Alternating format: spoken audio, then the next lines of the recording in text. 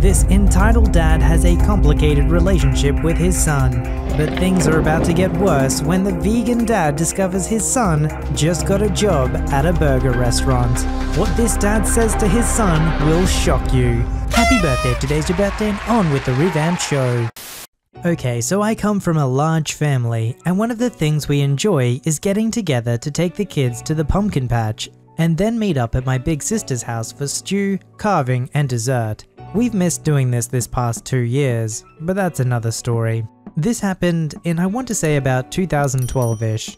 My family had all met up at one of our local pumpkin patches, and we were standing in line for kettle corn, hot dogs, hot chocolate, and caramel apples. You know, pumpkin patch snacks. Most of us had already finished with finding our pumpkins and decided to grab snacks before getting lost in the corn maze. While we're standing there, we hear this woman, EM, saying things very loudly. "You are unbelievable, knock it off," etc. We all just kind of look at each other like, uh-oh, someone's in trouble. But we don't see where it's coming from right away. I then look over and see my best friend, we'll call her Amy, with her daughter, we'll call her Heather, 10 years at the time, in tow, kinda rushing towards us with this crazy look of WTF on her face.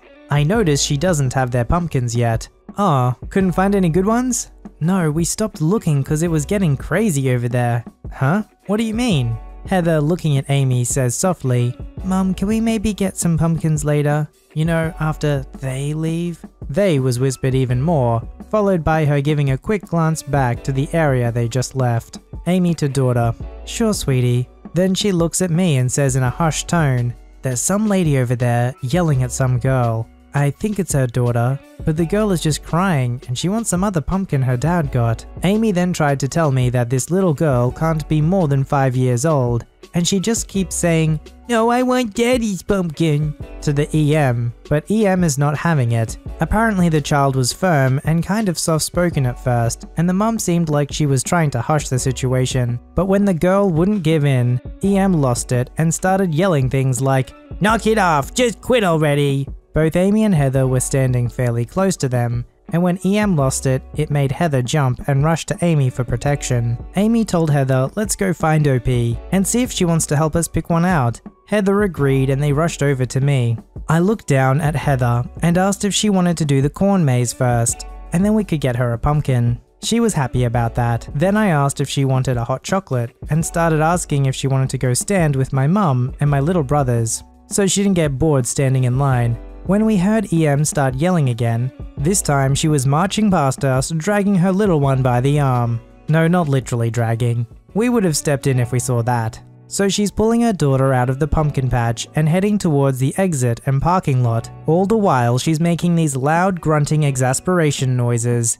And my whole family is watching on, trying to figure out what's happening. To be honest, everyone at the patch within earshot of this woman was watching. Then it happens. She pauses slightly in her grunting rampage towards the exit, long enough to look at this 5-year-old child and says, "You ruin every family outing," and then continues toward the exit. We all just look at each other in shock. And then something else, perfect timing, happens. My son, 12 years old at the time, wasn't looking where he was going because he was distracted by the EM as well, tripped slightly on a hay bale and drops his hot chocolate on the ground. I looked at him with a huge smile on my face, yell, in the most obnoxious EM voice I can muster, "You ruin every family outing!" All I could hear was laughter. I looked over at EM and she was frozen in place for a minute before turning red and running out to the parking lot. No one clapped, it was just funny to those who witnessed her behavior. And yes, my son laughed too. He knew I was not serious. So now it's a family tradition to use this phrase anytime our family is together and something happens. My sister burnt the stew one year. I forgot a Christmas gift at home once. My son tripped and knocked a gaming sister over, turning it off. Pretty much anything going wrong anytime gets this phrase. It never gets old. Kids are going to be kids, they're not going to get everything 100% right. It's your job as an adult to be mature and have this expectation, which means you need to show more tolerance when they make mistakes. A child is only going to ruin every family outing if you let them ruin it. Perhaps what you could do instead is actually try to listen to what it is they need. In this case, it sounded like it was as simple as she wanted her father's pumpkin. That doesn't sound too complicated. But because you're not willing to sacrifice something for your child, then apparently that means they ruin everything. This happened a couple of weeks ago, so it's pretty fresh on my mind. I work for a pretty popular steakhouse and have worked there for about 7 months. I rather enjoy my job and the family atmosphere between the employees and managers. On this particular Sunday night, I was running board. Basically, I tell the seaters where to take the guests and the busboys which tables need cleaning. It was about 6 o'clock and I'm paging parties to come inside, trying to get off the wait so I can send some of the other employees home. It had been a long day for everybody there. I come to a party of 6 and don't think much of it at the time. I was just seating other parties as they came in. Eventually, these 4 people came in and say they were ready to be seated. I asked them their names, and it was the party of 6. I asked them if their whole party was there, and they said no. Unfortunately, due to company policy, I can't seat them until they are complete. I start to explain this to them, and then ask how far out was the rest of their party. Karen said they were just a little ways out and it was her daughter's birthday. I asked if they knew how much of a little ways out it is, and she said about an hour and a half. I was blown away and said, unfortunately, I can't seat an incomplete party. But friend 1 cuts me off and says, can't you just give us a table for 6 and let us order, and then they can order when they get here. I was blessed with more than enough brain cells to know not to rub my on a cheese grater, and to see the messed up logic here. I said unfortunately I can't do that, and they cut me off again, and friend 2 said why not? I said because we are on a wait, and it wouldn't be fair to the server of the other people on the wait. At this, friend 3 rolls her eyes and laughs. I ask them to go outside and they say no. They proceed to tell me it is too hot outside. For those wondering, it was about 80 degrees Fahrenheit outside. I tell them unfortunately you can't wait inside, please head to your car. They eventually go outside and wait, complaining the entire way, except the daughter who was nice about it. They come inside 45 minutes later, saying they can be seated now. I ask if they are all here, and she says no. Again, now ladies and gents of Reddit, I consider myself to be a good and patient person, but my patience was fast dwindling by this point. The only reason I haven't lost my cool was because of the daughter. She had this look in her eyes that said I'm so sorry for how they're acting. Plus it was her birthday. I repeat what I said earlier and tried to send them outside again, but they wouldn't do it. Mega Karen said they were going to wait right in front of the host stand until they were seated. I lose it and go get my front of house manager. He tells them sit outside or leave. So they stand in the cramped entrance and are being a nuisance and a risk to the other customers. This happened post-virus. When I ask them to please put on masks and head outside, they say I can't make them do that. As we had a mandate in my county at the time, I said you can do what I ask or I can call the police. Daughter was the only one wearing a mask. They put on masks and finally go outside. They come back in 30 minutes later and they are all there after a quick head count, and we take them to be seated. They complain about the seater, they complain about the server, they complain about the food and left a 1-star review. The busboy that cleaned the table came up to the host stand and showed us the note that the daughter left us. She apologized for the behavior of her mother and her mother's friends and left a $100 tip for the server. She single-handedly restored my faith in humanity. You know, if I was going out to dinner with a group of people and there were some people there that were 1.5 hours late, I wouldn't be upset at the restaurant, it's not their fault. I would be upset at the people who are late. I don't even know how someone can be that late. Are they traveling from like 2 hours away? If that was the case, then surely they could have warned them a long time ago, hey, we haven't left yet, we're going to be late. Do you know what I think would have made more sense? When they knew they were going to be an hour and a half late, they should have started driving in the same direction they were coming from, met them somewhere in the middle 45 minutes later, and then everyone can have dinner that much sooner. You'd still need to call ahead to make sure they had a free table, but in 45 minutes, there's some restaurant that's gonna take you.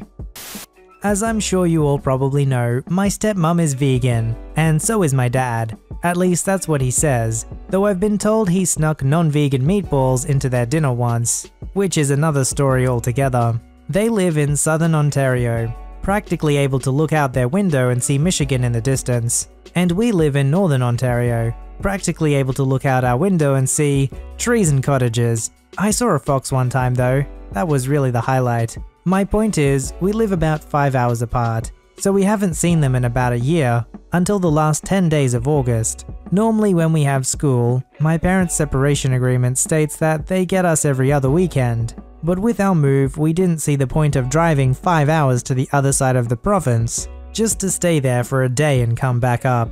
But when we're not in school for Christmas, March, or summer break, they get us for 10 days.